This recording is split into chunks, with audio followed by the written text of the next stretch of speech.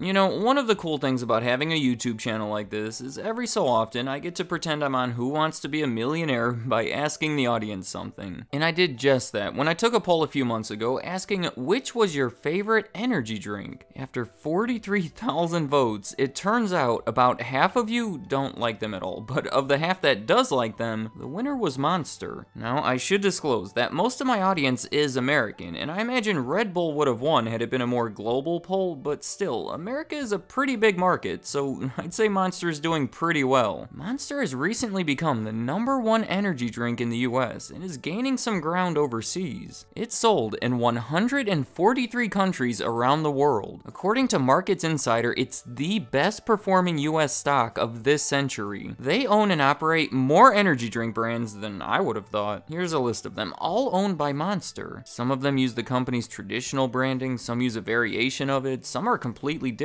We all know these signature cans with that green logo printed over the black background. It promotes sort of a hardcore, dark, and edgy image, which you may be surprised to learn is completely different from how this company started. They didn't start by selling energy drinks either. They started long before energy drinks even existed. The origins date back to 1935. Hubert Hansen started a family business called Hansen's Fruit and Vegetable Juices. I mean, we can already see, this is already completely different. As the name suggests, it portrayed a very healthy image through their sales of fruit and vegetable juices. They were based in Los Angeles, and actually in the beginning, most of their business came from film studios. Now, going forward to the 1970s, Tim Hansen, one of Hubert's grandsons, formed his own similar company that would focus on all-natural sodas. For the next 30 years or so, these natural sodas were probably the thing that most people would associate with this company. That is, if you knew the company at all. Odds are, if you weren't from Southern California, you didn't know them. But they did grow fairly large, an estimated $50 million in sales in the mid-80s, but by the late 80s, they had overextended themselves, evidenced by the fact that they couldn't generate enough money to pay for their newly bought factory. They ended up filing for bankruptcy, businesses were consolidated, and ownership was transferred a few times. It all led to a man named Rodney Sachs buying the struggling company for $14.5 million in 1992. Right away, he became the new CEO and still holds that position today. Looking back at this company, during the years following the acquisition and the new leadership, I wouldn't exactly call them innovative. They weren't the ones who set the trends, they were more the ones who followed the trends. An example of this was in 1993 when they introduced their first ready-to-drink iced tea and lemonades. In general, these drinks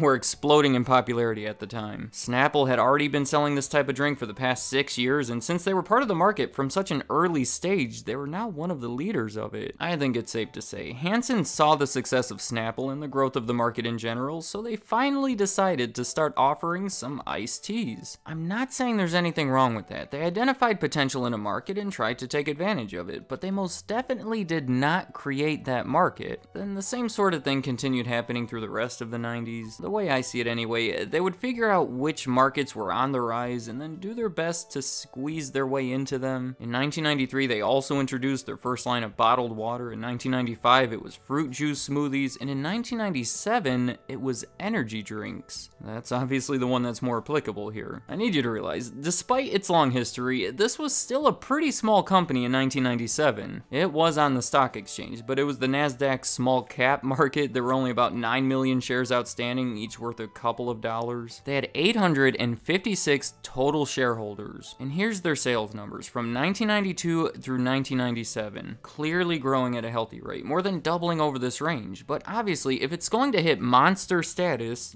get it? Monster status. It has to start growing faster. Now, I've made an entire video about how Red Bull got so big, and if you watch it, you'll realize when it comes to energy drinks, they're the pioneer. They practically invented the concept, and because of that, you can make the argument that any competitor has taken some influence from them. But in Hansen's case, it really looks like they took a lot of influence. I found this statement in their 1996 annual report. It says, management plans to introduce a lightly carbonated carbonated energy drink in an 8-ounce slim can early in 1997. Similar drinks have become popular in Europe, and management believes that there are good prospects that these types of drinks can become popular in the United States as well. Let me break down that statement. The obvious part that stands out to us is when it says a lightly carbonated energy drink in an 8-ounce slim can. If you repeat that sentence to someone and ask them what brand comes to their mind, I have to think that almost anyone would say Red Bull. They're known for their 8.4-ounce slim can. The other part is when it says that they're popular in Europe and can be in the US as well. In 1996, Red Bull was dominating the European energy drink market, a market that they created, by the way, so it's obvious that that part is referring to Red Bull too. To me, this statement essentially says Red Bull has been doing well over in Europe, so we're going to try to copy them and see if we can't capture some of that US market before they find their way over here. Red Bull and Hansen both ended up introducing their drinks in the United States in 1997. Red Bull was in their signature 8.4-ounce can, and Hansen was in a very similar 8.2-ounce can, which later became an 8.3-ounce can. Really, how much closer can you get? They did look different though. Red Bull was the clear winner here, I don't think I have to prove that, but this was all beneficial for Hansen. We see that they did start increasing their sales at a much faster rate. In their annual report, they state that this increase was due to their energy drinks. From 1997 through 2002, their sales continued rising every year. The energy drinks were a big part of it. They introduced a few other products. They even acquired a couple smaller businesses. In the year 2000, they bought Blue Sky, which was a soda business, and the next year they bought Junior Juice, who made juices targeted toward children. But all of this is minor compared to what happened in 2002. I think you know where I'm going here. That's when they introduced Monster. Again, this is all from my perception, but most of the success that Hansen experienced to this point was built from the ideas of others, Snapple and Red Bull, but Monster was a different story. This was one of their most original ideas to date, and I don't think it's a coincidence that it was their most successful. I'm talking about the size of the can. I know, I'm obsessed with the can size today, but it's important. Almost every competitor at the time was following Red Bull's lead with the near 8-ounce can. Uncharacteristically, Hansen went out on a limb by offering their drink in a 16-ounce can, which is almost double, and when you combine that with the can's unique, edgy design, that's a recipe for success. I've actually come to learn that the design of these cans is ridiculously important in this sort of thing. I think the lesson here is obvious. In business, in life, in anything you do, you'll probably get by if you simply jump on the bandwagon and follow the trend. But if you want to make it big, you have to be different. Yeah, it's a bigger risk, but potentially a bigger reward. I can almost guarantee, and I think you'll agree, that the original copycat energy drink would have never passed Red Bull or even come close, but now with Monster, well, we can see what's happened. They introduced it in April of 2002, so we'd have to look at their sales through 2003 to see their first full year effect. And as we suspected, 2003 marks their highest one-year percentage increase over this range, bringing their total sales over the $100 million mark for the first time ever. And they say it's primarily attributable to sales of Monster energy drink. In fact, the vast majority of their success to this point could be attributed to Monster. I thought this was a pretty cool chart. If you had invested $100 in this company in 2002, the year they introduced Monster, by 2007, you would have well over 8,000. I don't think I need to tell the investors watching this that this kind of return in a span of 5 years is pretty respectable. Let's just expand this revenue chart all the way through 2018 to properly show how much things have taken off since Monster was introduced. 98 million the year it was introduced to 3.8 billion in 2018. That's almost 40 times higher over a 16-year span. Plus, of that 3.8 billion in sales, 3.5 billion of it was attributable to Monster branded products. It's effectively become their whole business. In 2012, they changed their name from Hansen Natural Corporation to Monster Beverage Corporation to reflect that. And I should mention this, a big contributor to their growth is the fact that they've been working closely with Coca-Cola over the last decade as far as distribution, and in 2014, they made a huge deal with them. There's a lot of parts to it, but here's the highlights. It gave Coca-Cola 17% ownership of Monster in return for $2.15 billion, and 100% ownership of all of Monster's non-energy drink products. That includes all their natural sodas and juices we talked about before, in addition to other brands they've introduced and acquired since. Monster received all of the energy drink brands owned by Coca-Cola, which includes Full Throttle, throttle. I'd say the takeaways from this is for Coke, it gave them a much more respectable presence in the energy drink industry, and for Monster, it gave them a much stronger relationship with a much needed distributor, especially since they've been pushing to get their drink in other countries. Let me know in the comments, what do you think about Monster, specifically compared to Red Bull? Do you agree with the results of this poll? They seem to be fairly neck and neck in the US, Monster with a little lead, but then Red Bull is dominating almost everywhere else, which I would expect.